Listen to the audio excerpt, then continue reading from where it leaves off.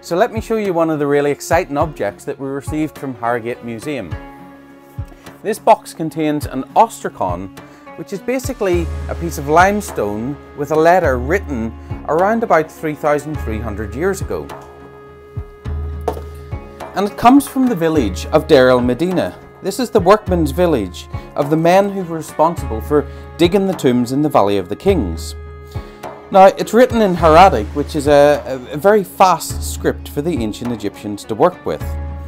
And when we received this from Harrogate, I immediately sent it to one of the experts in the Netherlands called Rob de Marie. And he was really excited when I sent it to him, because some Egyptian students had sent him a photograph of this while it was in the museum in Harrogate and said, this is an ostracon in a museum in England, but didn't actually specify where.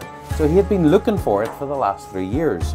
And he was able to read the content and say that this was written by a man called No.6 to his brothers Kai and Baki, all about their father Nebre, who was ill and he couldn't sleep that night. He was quite restless.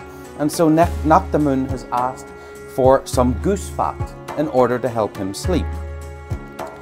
Presumably the goose fat was delivered, because we then have a second letter which is in Berlin and no doubt is the follow-up to this one.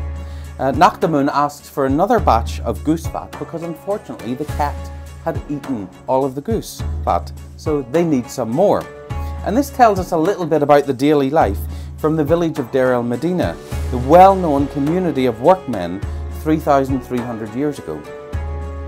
And this is probably the first time as well that the letter had been read in over 3,000 years. So it's really exciting that we have these objects in Swansea, that we're happy to bring them to life and to give them a new meaning